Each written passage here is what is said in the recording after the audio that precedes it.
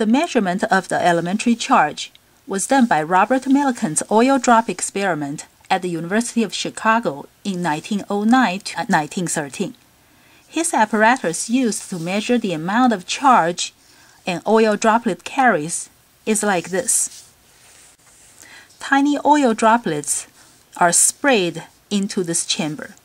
Many of them become charged either positively or negatively in this process. Some of the droplets would fall through this hole and enter this region between two parallel metal plates.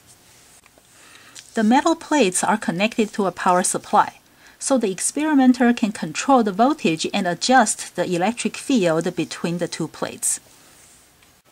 Now the experimenter would pick one oil droplet to follow, manipulate, and observe through a telescope.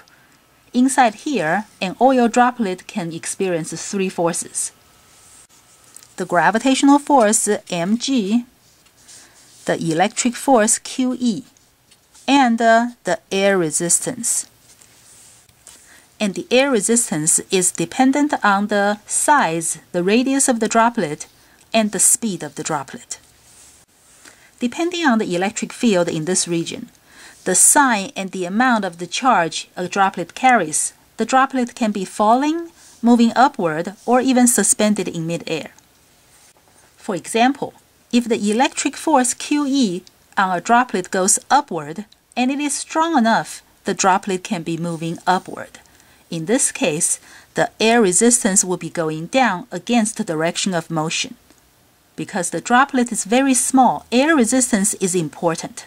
The droplet would reach terminal velocity very quickly.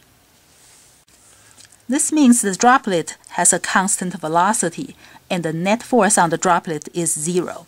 So the upward force QE would equal to the downward force mg plus the downward air resistance force.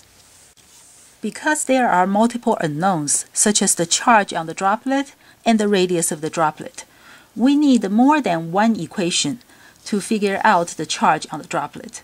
Therefore, the experimenter has to follow the same droplet for a while to manipulate its motion and record enough sets of data on the same droplet in order to get a good measurement of the charge Q on that particular droplet. Millikan would do this for many droplets. He discovered that the amount of charge on a droplet is quantized. Q equals to a whole number n times the elementary charge E.